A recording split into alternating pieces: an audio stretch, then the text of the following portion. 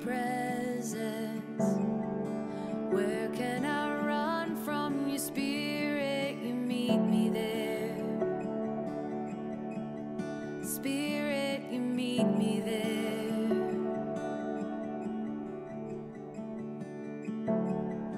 Where can I go from your presence? Where can I hide from your spirit? You find me there. Spirit, you find me there. From the highest highs to the lowest lows, from the mountain top to the valley below, you meet me here. Spirit, you meet me here. You go before me, your love surrounds me, changing the atmosphere.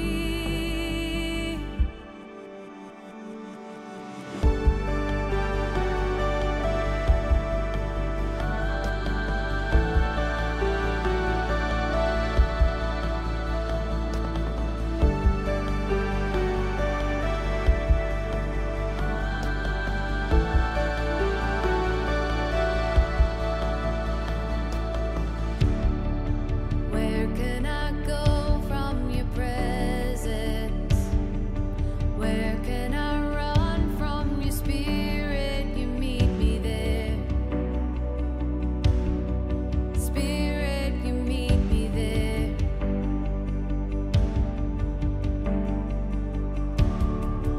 Where can I go from your presence?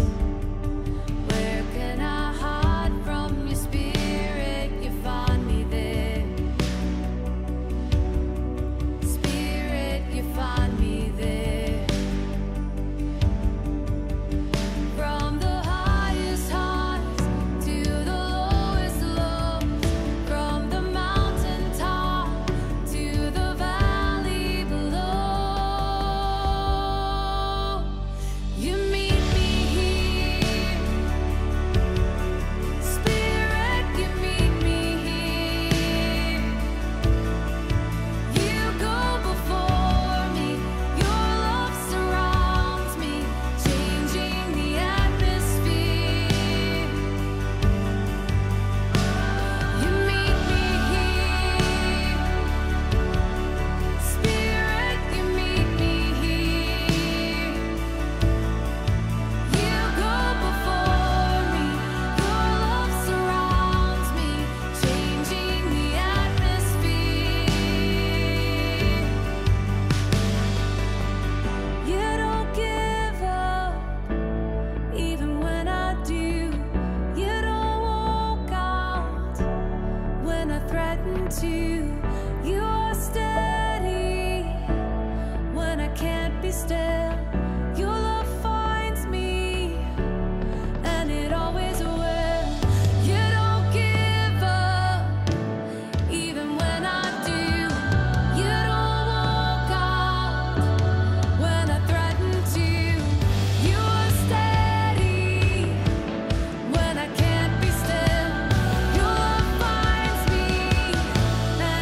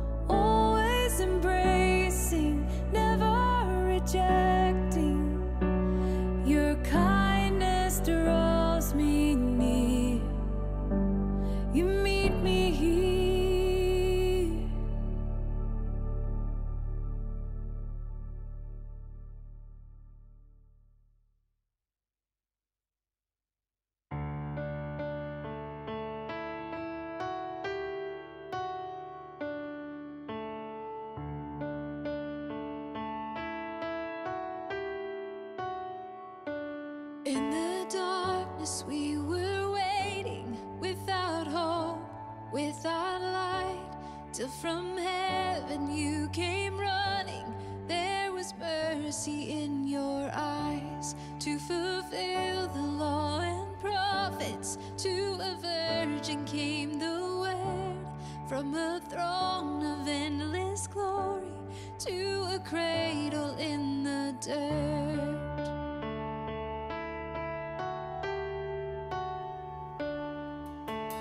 Praise the Father, praise the Son, praise the Spirit, three in one. God of glory, majesty,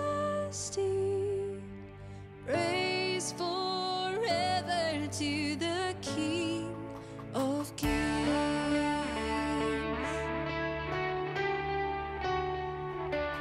To reveal the kingdom coming and to reconcile the lost, to redeem the whole creation. You did not despise the cross, for even in your suffering you saw to the other side, knowing this was our salvation. Jesus, for our sake you died.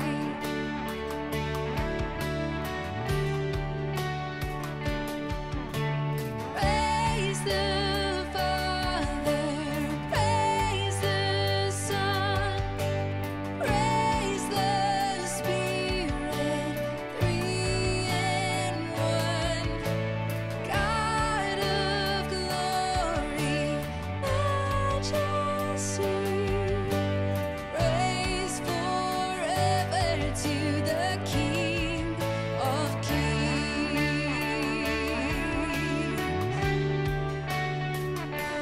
In the morning that you rose, all of heaven held its breath, till that stone was moved for good.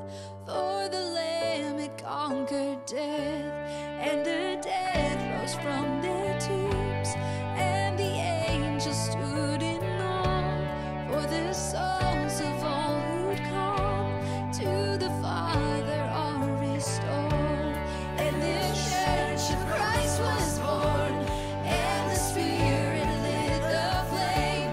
Now this gospel truth of old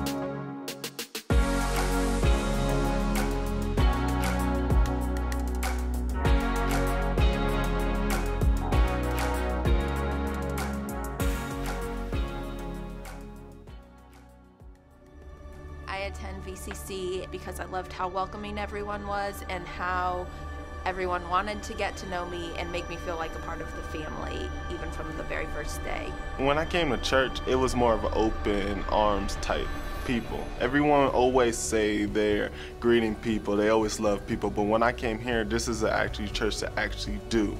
I feel loved, I feel praised. I love that there is a strong presence of Jesus in this church. There's always life-giving people around me and encouragement and just the presence of the Spirit all over. It's a really creative community. It's a wonderful place to be. To me, this church is a place where I can really feel the Holy Spirit in anything I do. One thing I love is being able to be a part of this creative team here at the church and working with others and telling a story of what God's doing in everyone's life. I love how involved the church is with the community itself. It's really cool seeing how much the church does even behind the scenes. I love the diversity of the congregation. Lots of people from young to old and all different cultures and backgrounds, and that's something that was important to us. I love being here because I get to build relationship with teenagers. Oh my goodness, and what a better way to invest in the future than to invest in teenagers' lives. It is a safe, fun, and relevant place where all kinds of people come to heal and grow into the people that God made us to be. Because I get to learn about Jesus. Is this home for us? Yes. I just feel love. What can I say?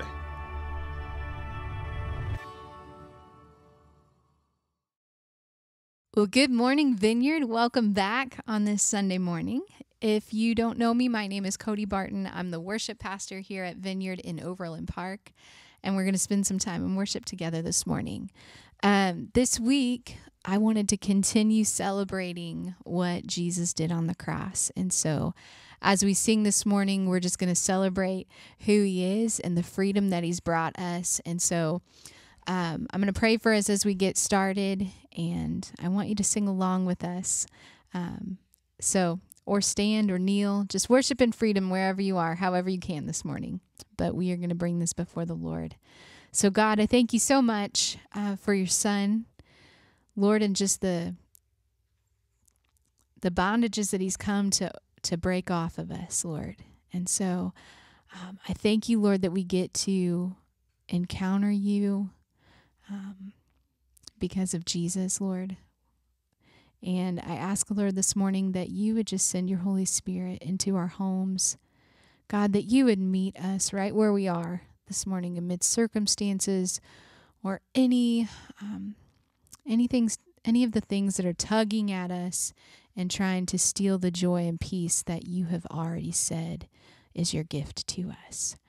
So, Father, we love you, and we give this gift of worship to you this morning. In Jesus' mighty name, amen.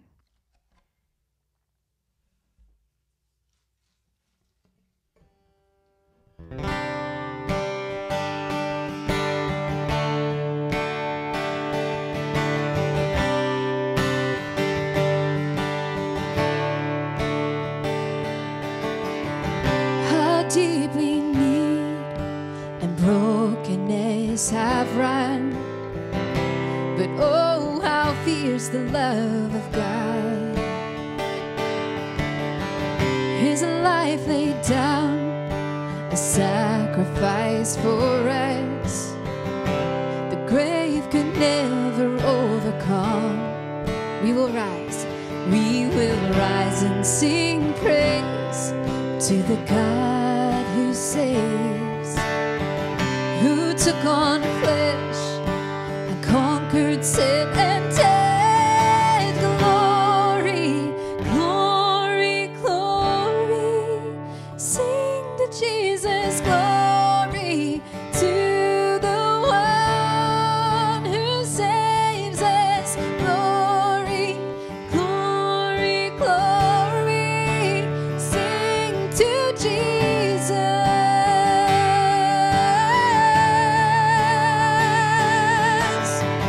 I'll sing is tightest to your heart and covers all that we are not. For we've been marked with love from the start, and by your Spirit we belong. We will rise and sing praise to the God who saves, who took on flesh and conquered sin and death. Glory, glory, glory. Sing to Jesus, glory to the one who saves us. Glory, glory, glory. Sing to Jesus. Oh, sing to Jesus. We belong to the one, Jesus Christ the risen Son. We belong to the one who saves. Yes, our hearts you have won, Jesus Christ the risen Son. We belong to the one who saves. We sing glory, glory, glory. Sing to Jesus, glory to the one who saves us. Glory, glory, glory. Sing to Jesus, glory to the one who saves us. Glory, glory, glory. Sing to Jesus. We sing to Jesus. Let us sing to Jesus.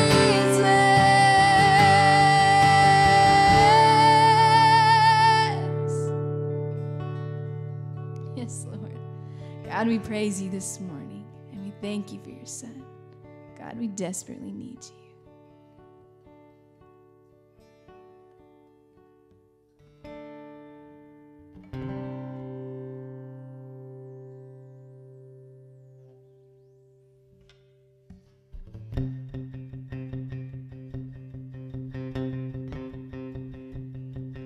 I raise a hallelujah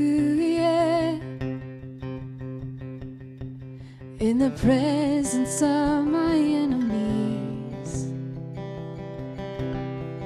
I raise a hallelujah louder than the unbelief. I raise a hallelujah. My weapon is a melody. I raise a hallelujah as heaven comes to fight for me. Let's sing that verse again. I raise a hallelujah in the presence of my enemies. I raise a hallelujah louder than the unbelief. I raise a hallelujah.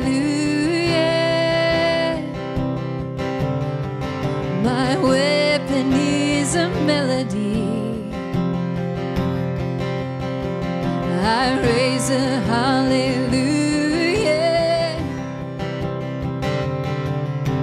Heaven comes to fight for me. Oh, I'm gonna sing in the middle of the storm. Louder and louder, you're gonna hear my praises roar up from the ashes.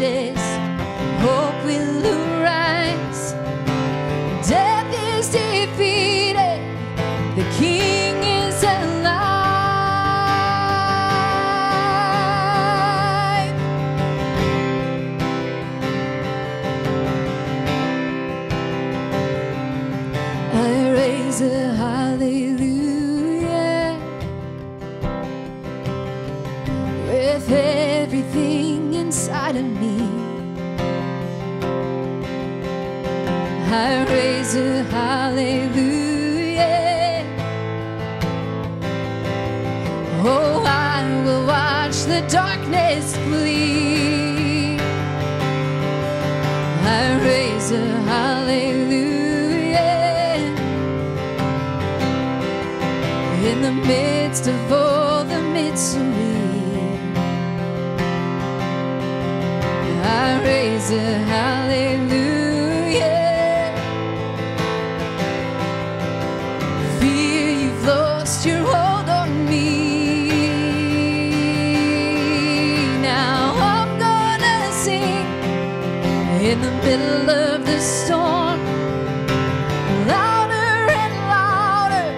You're gonna hear my praises roar up from the ashes. Hope will arise. Death is defeated.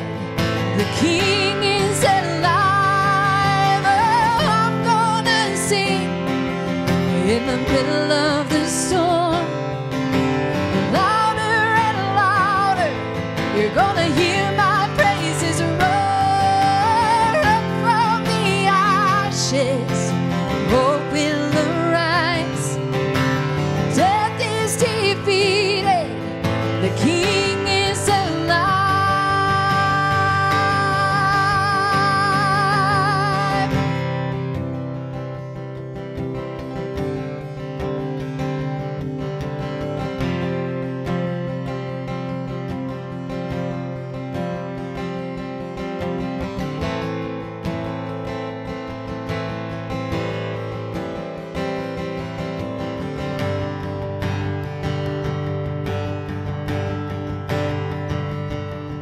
Oh, sing a little louder. Won't you sing a little louder? Sing a little louder. Let us sing a little louder. Sing a little louder in the presence of my enemies. Sing a little louder, louder than the unbelief. Sing a little louder. Our weapon is a melody. Sing a little louder. Heaven comes to fight for me. Sing a little louder. In the middle of your living room, sing a little louder, louder than the children do. Oh, sing a little louder. My weapon is a melody. Sing a little louder.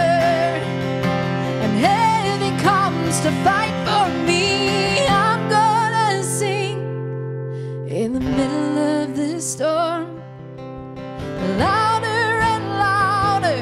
You're gonna hear our praises roar up from the ashes. Hope will arise. Death is defeated. The King is alive. Oh, I'm gonna sing in the middle of the storm, louder and louder. You're gonna hear our praises roar up from the ashes. Hope will arise. Death is defeated. The King is alive. Oh, death is defeated. The King is alive.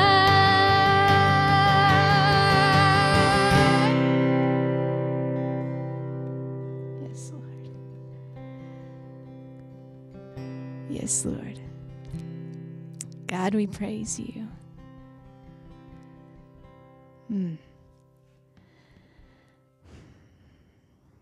Amen. God, we love you so much. And we thank you for your presence and for your joy. God, would you continue taking us deeper this morning into praise with you, into intimacy with you, God. That we would sense you near, Lord. Come, Lord Jesus. Guys, this is the new song that I'm going to introduce this morning by a friend, Annabeth Morgan. She had a lot of help on this song. There's a few other authors on there too. It's just so good. So wherever you are, maybe this can be a song this week that you find. I'm going to have posted it on Facebook by this time, so you can find it there as well. God is so close to us, you guys. He's so close to us. He's so aware of the circumstances that you're facing right now, and the frustrations that you have, and he can handle all of those things. Even when you're frustrated at him, he can handle that, just like any good father, which he is. He's a good, good father. Where can I go from your presence? Where can I run from your spirit? You meet me there. Spirit, you meet me there.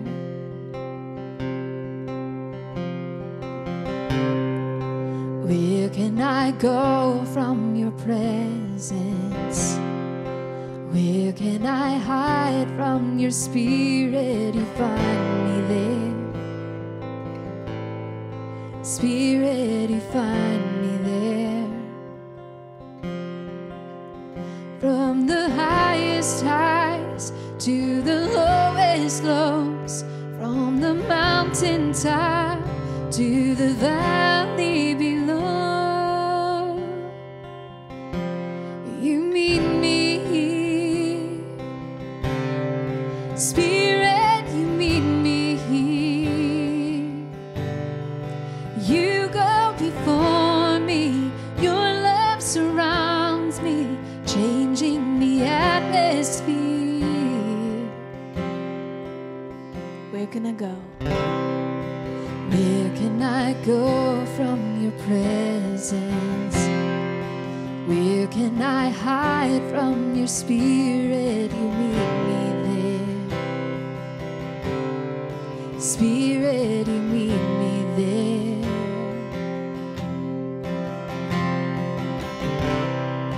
Where can I go from your presence? Where can I hide from your spirit? You find me there. Spirit, you find me there. From the highest highs to the lowest lows, from the mountaintop to the valley below, you meet me here. Spirit, you meet me here. You go before me. Your love surrounds me, changing the atmosphere.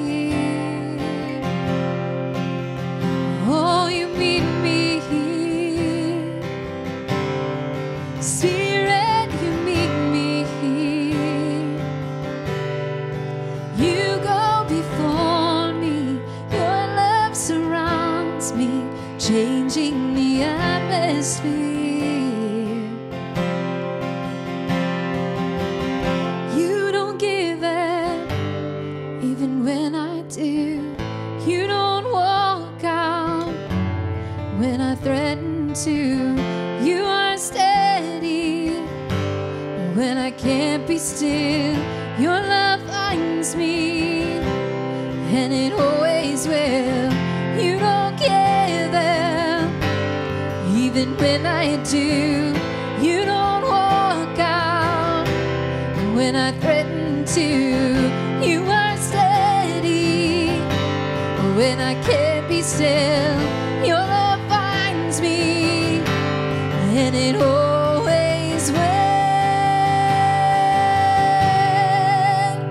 From the highest highs to the lowest lows, from the mountaintop to the valley below. In the darkest nights, though I try to hide, even there shines bright like the morning. You shine bright like the morning, and you meet me here. Spirit, you meet me here. Always embracing, never rejecting. Your kindness draws me near. You meet me here. Spirit, you meet me here. You go before me.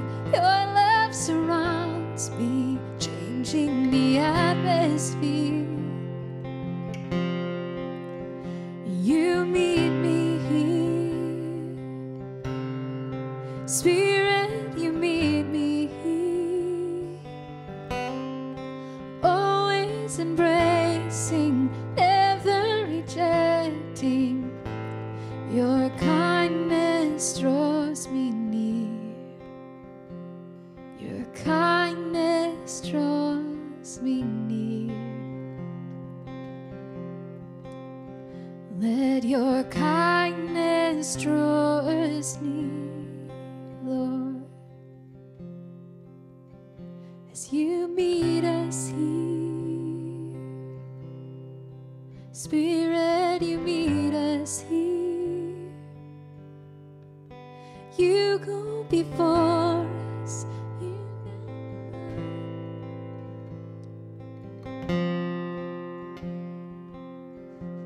Yes, Lord, we love you.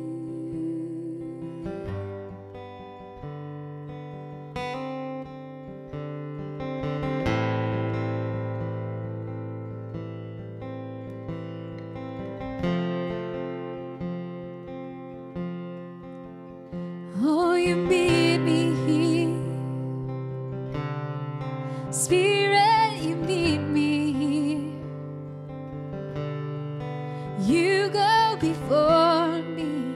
Your love surrounds me, changing the atmosphere. You meet me here.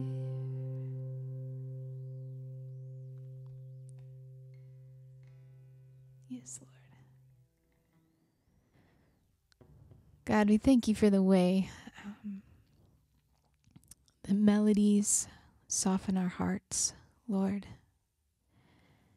and that they also fight battles, that you renew our mind through your word,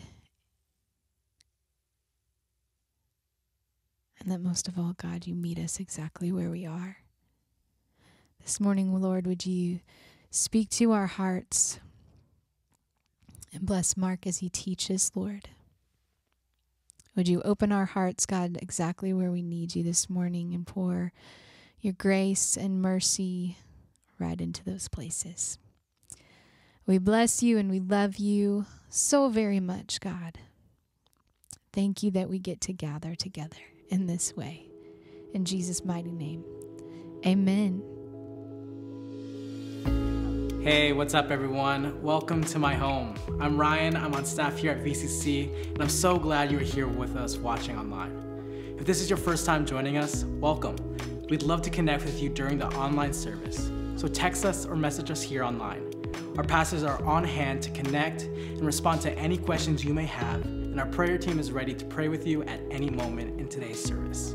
If you can, go ahead and click the Connect card tab or click the link given to you in the comments so that we can know that you are here watching with us.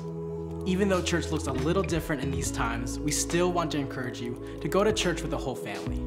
VCC Kids has some awesome resources you can use as a family, which you can find in the link in the comments and description below.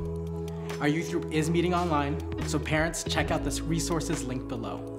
And students, don't forget to stay connected on IG at YouthVCC. If you're not currently in a small group and in need of community, I'd love to invite you to our midweek group, The Gathering, where you can connect, meet people, and grow in your walk with God, all through an online Zoom call. Don't forget, you can stay up to date at vcc.church through social media at Vineyard Overland Park, and also by downloading our VCC app, which has everything that you need to stay involved in our church community. Even in these uncertain times, we as a church are taking the whole month of April to walk through the spiritual practice of celebration. Good news is, celebrating God doesn't depend on perfect circumstances or happy feelings. Even in prison, Paul and Silas found something to sing about. And so we can't think of a better way to push back against the frustration, fear, and despair that enemy is trying to sow into so many hearts than to celebrate God together. Also, I want to invite you to send in a video or photo of how you are celebrating God in this time. You can send the video to mystory@vcc.church or share it with us on social media by using the hashtag VCCCelebrate. We'd love to create a video at the end of the month sharing how everyone is celebrating God in these times. Okay, let me pray over the offering, which you can give through our online giving.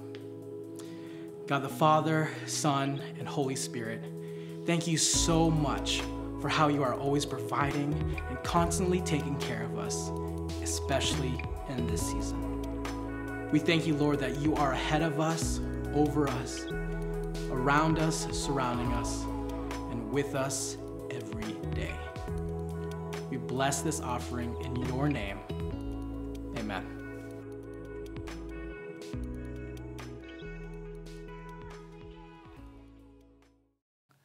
Good morning, Vineyard family. I want to welcome every one of you, whether you're a regular part of the family or you're joining us today for the very first time. Grace and peace to you wherever you are this morning. Boy, these are strange times. Everything feels surreal and out of sorts. It's a bit off-center, higgledy-piggledy, and yes, I still like interesting words. I mean, things are not what they were, and it's only natural to begin to wonder if things will ever be the same again. Some are concerned for loved ones who are especially at risk, and rightly so. Others are wondering if they'll have a job when this is all over, or if their company will even survive. Some have experienced the loss of income. Others are trying to juggle work responsibilities with children who are suddenly at home and underfoot. I mean, these are strange times, and there are a host of new pressures and challenges added to the pressures of everyday life. So as a result, we're all forced to adapt to what's becoming a new normal while mourning the loss of so many things, big and small, things we might have taken for granted. By now, the novelty of multiple Zoom calls, work from home, shop from home, school from home, and church from home may have you dreaming of a home away from home. I know for me, I'm beginning to wonder what it would be like to work from work again. It may seem like a small thing, given the circumstances, but I really miss being together on Sunday morning. When we're together, you're always provoking me and teasing me and forcing me to preach longer sermons. I really miss that. I mean, I miss the interruptions, the spontaneous reactions, the contagious laughter, and the collective eye rolls. I miss worshiping with you, praying with you, laughing with you. But most of all, I miss being with you. In times like these, we want to remain present, in the present, with the ever-present one. But the mounting pressure of our changing circumstances, the uncertainty of the future, the disappointment over what's been lost, these things can crowd our thoughts in a crisis, robbing the present of the peace that God is only too ready to provide. So what can we do about it? How do we stay centered on God when nothing is as it should be? I want to begin a new series today from the book of Daniel entitled, What to Do When All Seems Lost. But before I do, I want to light this candle to remind us once again that God is with us now and always, and the Holy Spirit is our teacher. You might want to take a moment to light a candle at home to remind you that God is here and we are with him. Let's bow together for prayer. Dear Heavenly Father, we come into your presence with expectation, with a desire, Father, to hear from you today. Once again, Lord, all that we are, just as we are, we surrender our lives to you, and we entrust ourselves to your tender care and ask you to envelop us, no matter where we are, whatever our circumstances today, envelop us into your loving arms in these moments that we have together. In the name of the Father, the Son, and the Holy Spirit, I pray. Amen. Daniel 1:1 says, "In the 3rd year of the reign of Jehoiakim, king of Judah, Nebuchadnezzar, king of Babylon, came to Jerusalem and besieged it. And the Lord delivered Jehoiakim, king of Judah, into his hand, along with some of the articles from the temple of God. These he carried off to the temple of his God in Babylonia and put in the treasure house of his God." Verses 1 and 2 give us two views of history. The first view in verse 1 we might call secular history. It says, "In the 3rd year of the reign of Jehoiakim, king of Judah, Nebuchadnezzar, king of Babylon, came to Jerusalem and besieged it." Secular history. So in other words, here's what happened beginning in 605 BC. The Babylonians, in 3 successive invasions over 20 years, progressively captured the nation of Judah and the city of Jerusalem. They knocked down the walls, they destroyed Solomon's temple, they carried off some of the sacred items associated with the temple. Secular history. Here's what happened, here's when it happened, here's where it happened. But verse 2 gives us a very different view. It says, "And the Lord delivered Jehoiakim, king of Judah, into his hand." See, secular history, with its emphasis on economics, military power, and philosophical movements, secular history can answer the questions who, what, where, and when. But it takes a different kind of history to answer the why question. Why are things happening the way they're happening? What's going on behind Nebuchadnezzar, the rise of Babylon, and the invasion of Jerusalem? You can interpret what's going on in the world right now from a verse 1, just the facts, secular history perspective, or from a verse 2, sacred history perspective. From a secular history perspective, you could say that what's going on right now in this country is a mounting political battle, an ideological divide in an election year. It's a battle between conservatives, liberals, and progressives. It's a cultural, philosophical battle with little wars breaking out over a wide variety of issues. You can look at life through the lens of politics, economics, sociology, or philosophy. Or you can take a broader view. You can ask God to pull back the curtain of current events, to help you see these events through the lens of the greater story of God and his love. St. Augustine wrote that what he called an interpretation of history in a book entitled The City of God. Augustine lived at a time when Rome was sacked by barbarian invaders, and many people believed the fall of Rome would lead to the fall of Christianity. But Augustine said, no. What's falling is simply the city of man. It's not the city of God. These two cities have been in conflict since Adam and Eve fell in the Garden of Eden. The city of man versus the city of God.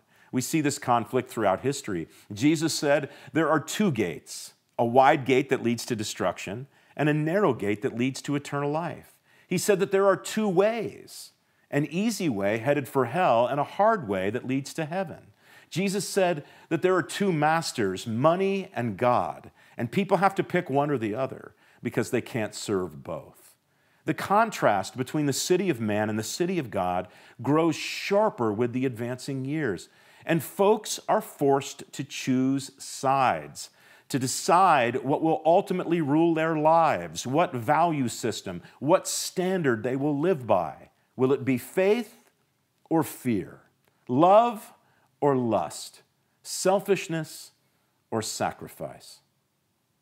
What do you want to control your thinking and your marriage and your family and your dating relationships? What do you want controlling your sexuality and your spending habits? Babylon or Jerusalem? Man's standard or God's? I also want you to notice in verse 2, it says, "The Lord delivered Jehoiakim, king of Judah, into Nebuchadnezzar's hands." There's this ongoing conflict between Babylon and Jerusalem, between the city of man and the city of God, between the world and the church. But ruling over it all, sovereign over all, is the Lord. Any temporary defeat, any seeming setback, any ground that seems to be lost or gained is under the sovereign oversight of God, the control of God. Guys, God didn't wind up the universe and decide to watch the cosmic battle from the sidelines. God is actively involved. He's holding the reins of history. You don't have to pray, Jesus, take the wheel, because He already has. He has your life, your kids, your marriage, your future, even our local and national governments. He has them in His hands because He has the whole world in His hands. Never forget that. Okay, Daniel, as a young follower of God, is taken captive to Babylon. He and his young friends are ripped away from their families, the only home that they had ever known, and dropped into a place where everyone around them lived by a different standard. It was a new reality for them, filled with danger, uncertainty, and grief over what they'd lost, with new temptations and new worries over what was to come.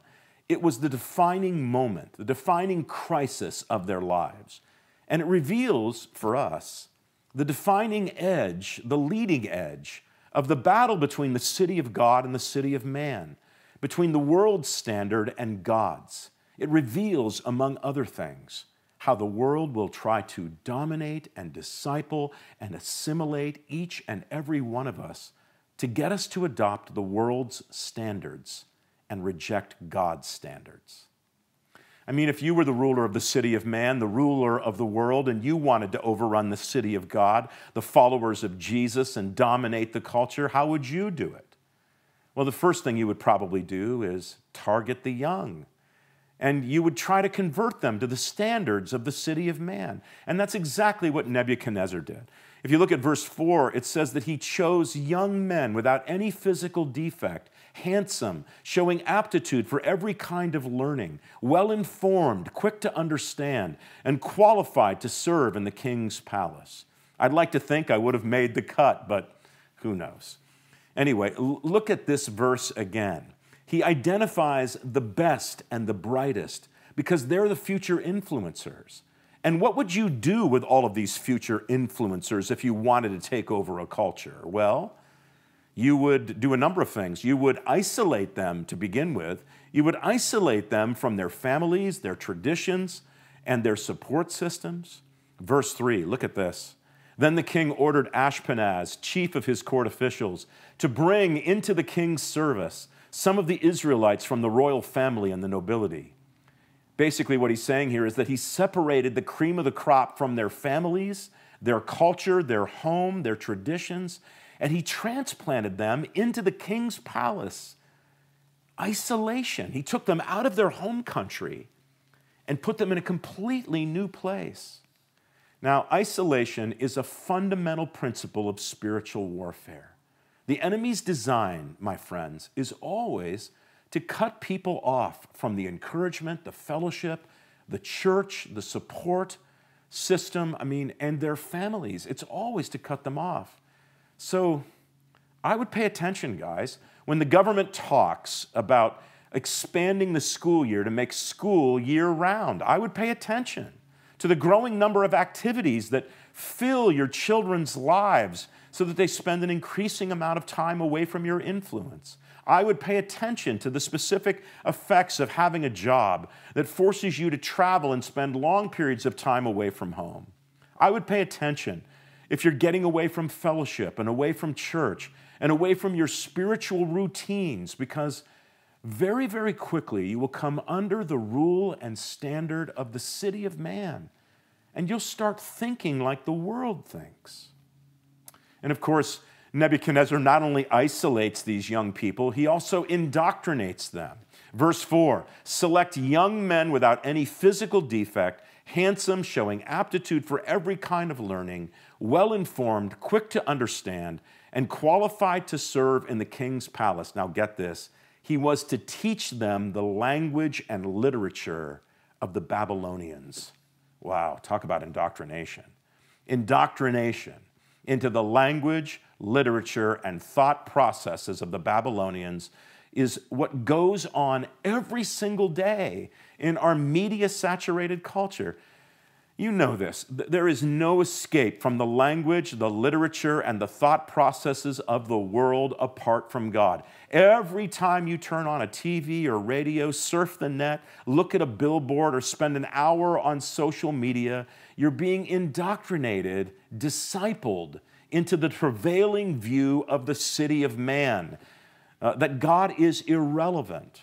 I mean, every day, whether you know it or not, your worldview is under assault. Identification, isolation, indoctrination. Teach them to think like the world thinks, that God is irrelevant, that all that matters is material wealth, success, or the pursuit of happiness. Indoctrinate them through image after image after image. And then, step 4, indulge them. Verse 5, it says, the king assigned them a daily amount of food and wine from the king's table. They were to be trained for 3 years, and after that, they were to enter the king's service. He indulged them. He gave them a taste of the good life. He let them eat from the king's table. Okay, so do you want to hollow out the people of God? Just put some serious dollar signs in front of their faces and wave it around for a while. Give them a taste of the good life. And then ask them if they still want to live in the city of God, if they still want to walk the narrow way, if they're drawn to the road less traveled. I mean, the more we indulge ourselves down here, the more we live like the world, the harder it is to follow Jesus, the harder it is to be like Jesus. See, I'm trying to help you see how Satan attempts to assimilate us and draw us off the path. He wants to absorb all of us into the collective that is the city of man. There's a 5th tactic.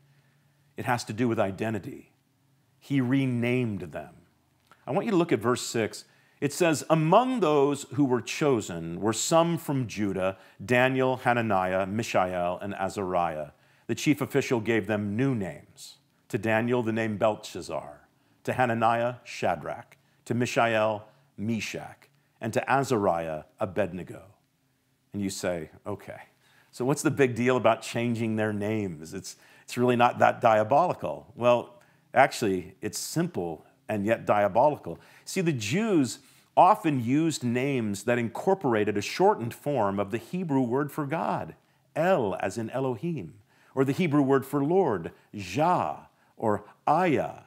So we have Daniel, Hananiah, Mishael, and Azariah. For their assimilation to be complete, those names had to be changed to incorporate the names of Babylonian gods. See, in America right now, I know names are just tags. They don't necessarily mean anything. I mean, we go through different periods of having popular names, and then they drift away for a generation or two and then rise up again. So the names of our grandparents, like Lily, Harry, Rose, and Hazel, all those names are coming back now. But names in general in our culture are just tags. They're fads that pass in and out, not having anything to do with character. But for most of the rest of the world, and throughout most of religious history, names had significance. It identifies you with a particular god. So the Babylonians were creating identity confusion in these young Hebrew men. Day after day, these young men were called by different names. They were being addressed by the name of a different god, a foreign god, a practice that slowly over time forces you to question your fundamental identity. So what do you do in a crisis? What do you do when you're feeling targeted, isolated, indoctrinated, and indulged? What do you do when what you knew and the people you loved and the faith you grew up with and the things that you could count on, your security and your routine, and who you thought you were, have all been stripped away? What do you do in the moment of testing, in the moment of temptation, in your moment of vulnerability? I'll give you 3 things. Here's the first one. Make a resolution. Make a resolution now. I'm not talking about a New Year's resolution, which may or may not be binding. I'm talking about holy resolve, Spirit-empowered resolve. And I get this from verse 8. Look at what it says. But Daniel resolved not to defile himself with the royal food and wine. And he asked the chief official for permission not to defile himself this way. Daniel resolved. He made a decision on the front end to live freely and lightly, to walk the road less traveled, to be in the world, but not a product of the world, to live a set-apart life and remain faithful to God despite his circumstances. This resolution, a decision made ahead of time, is one of the secrets to remaining faithful to God in a crisis. It's a secret that godly people down through the ages have discovered makes all of the difference when it comes to resisting temptation and pressure when all seems lost. One of the secrets of the spiritual life or life with God is making a decision when you're spiritually strong about what you're going to do in a moment when you're not so strong, in a moment of weakness. You don't wait until you're in the throes of temptation, when you're being eaten alive by the appetites of your flesh, to figure out the standard by which you will live your life. The strategy of the enemy is always to get you to delay making a decision, to put it off. Every time you feel like you need to make a decision about following Jesus, the enemy will try to get you to procrastinate. One of the secrets of remaining faithful to God is to decide things when the kingdom of God presents itself to you and not put it off. And then, as Ignatius of Loyola recommended, never change that decision. Never change a decision you made in a time of consolation during a time of desolation. In other words, the decision that you made to follow Jesus when you were feeling close to God, keeping company with him, it shouldn't be changed when your circumstances change and you suddenly feel far from God. Never unmake a decision that you made in a time of blessing or consolation in a time when you are hard-pressed. I mean, how does this work out practically in everyday life? Well, before you go on a date, decide what you will and won't allow. Before you make a certain income, resolve now what you're going to do with the money when you make it.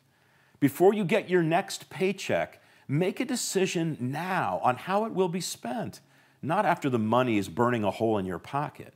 I mean, whatever tempts you, wherever you are weak, make a decision now regarding that while you're strong, while you're under conviction. I mean, if you put it off, if you wait to decide when you're confronted by temptation, chances are you'll just simply give in. Here's the second thing. What do you do when you're in a crisis?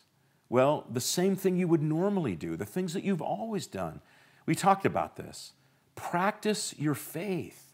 Keep company with Jesus now more than ever. Daniel not only made a decision ahead of time, he practiced his faith. He had a daily life with God. I mean, you don't see it necessarily here in Daniel 1, but it shows up again and again and again in virtually every other chapter in the book of Daniel. Daniel is frequently before the Lord. Courage, integrity, and resolve is not something that you just pump up. The courage to keep from imploding under cultural pressure when you're out of sorts in a time of crisis is cultivated, guys, in an abiding love relationship with Jesus. It's the fruit of spending time in God's presence in prayer and meditating on God's word. I mean, the life of Daniel reminds me of that. It reminds me also of something that Emily Griffin wrote in her book, Clinging. She said this: in order to find a person who prays, you have to look for clues: charitableness, good temper, patience, a fair ability to handle stress, resonance, openness to others. What happens to people who pray, she wrote, is that their inward life takes over their outward life. This is not to say that they are any less active. They may be competent lawyers, doctors, executives, but their hearts lie in the inner life, and they are moved by that. Daniel was such a one. He was moved by his inner life. He cultivated a secret life with God, and it saw him through.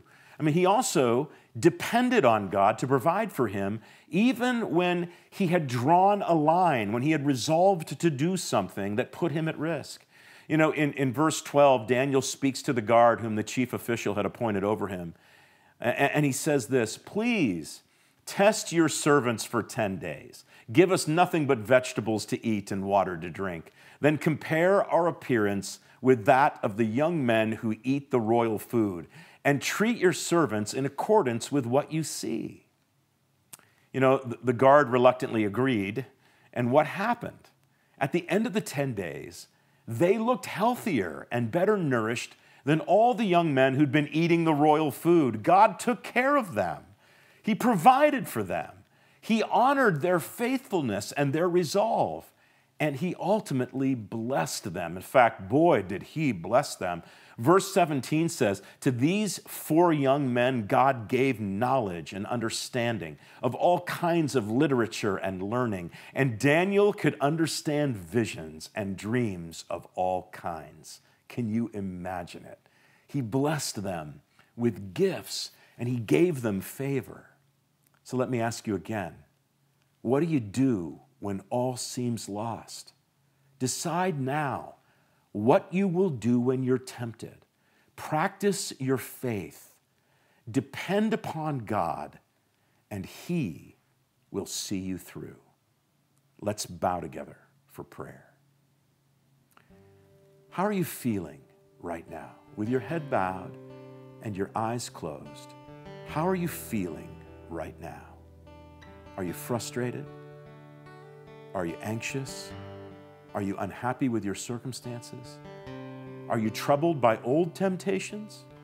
Or have new temptations arisen as a result of the crisis? As this quarantine drags on, are you like so many people getting agitated, looking for someone to blame? Are you, as it says in Colossians 3, shuffling along with your eyes to the ground, preoccupied with what's right in front of you? Or are you keeping your eyes on Jesus? We're going to sing one last song. Why don't you take this opportunity to pray? If you'd like someone to pray with you, you can reach out to us via the Connect card, the VCC app, through chat, or by simply texting PRAY to the number on the screen. We'll follow up, we'll pray with you, and we'll help you onto or along the path as you decide to follow Jesus. Let's worship together, and in a moment, I'll come back and speak a blessing over you. God in my living, there in my breathing, God in my waking, God in my sleeping, God in my resting, there in my working, God in my thinking, God in my speaking. Be my everything. Be my everything, be my everything, be my everything.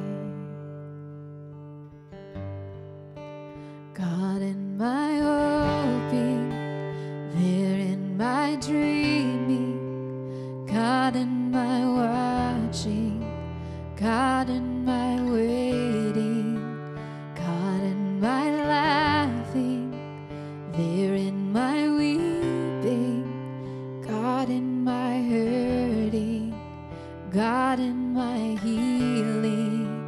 Be my everything, be my everything, be my everything, be my everything.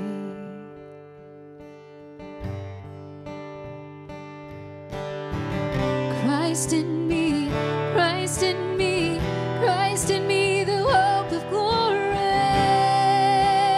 You are everything. Christ in me, Christ in me, Christ in me, the hope of glory. You are everything. Be my everything. Be my everything. Be my everything. Be my everything. Jesus everything. Jesus everything. Jesus everything. Jesus everything. Jesus, everything.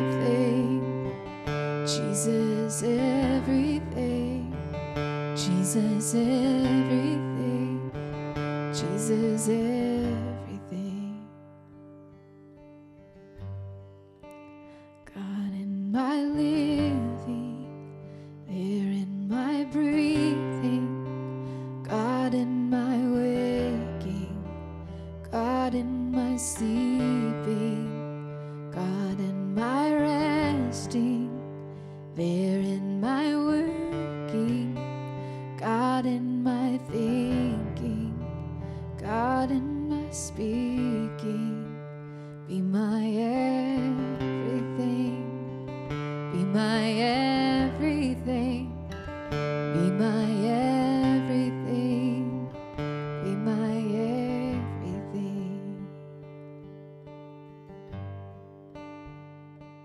I'd like to close our time together with a blessing from Numbers 6:24 to 26. The Lord bless you and keep you. The Lord make his face shine on you and be gracious to you. The Lord turn his face towards you and give you peace. And the blessing of God Almighty, the Father, the Son, and the Holy Spirit be among you and remain with you always. Amen. Bless you, bless you, bless you. We'll see you soon. Where can I go from your presence? Where can I run from your spirit? You meet me there. Spirit, you meet me there.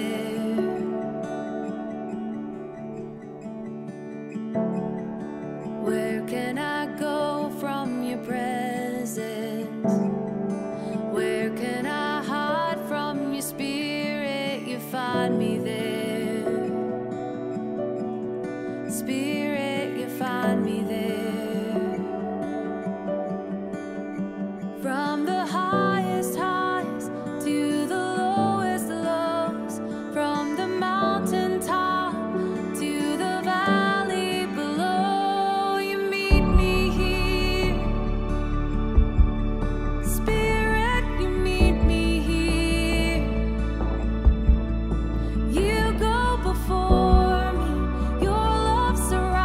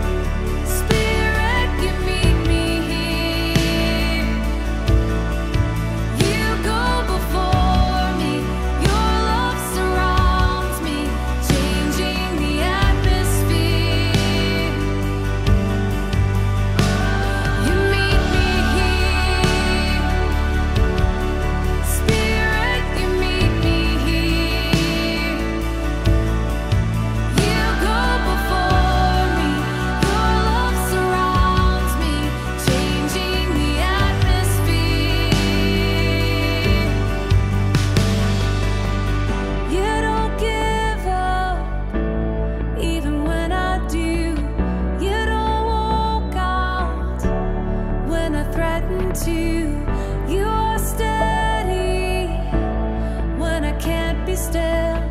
Your love finds me, and it always will. You don't give up, even when I do. You don't walk out when I threaten to. You are steady when I can't be still. Your love finds me, and it always will. From the highest heights to the lowest low, from the mountain top to the valley below, in the darkest night, though I try to hide, even there your light shines bright like the morning. You meet me here, Spirit, you meet me here, always embracing, never rejecting.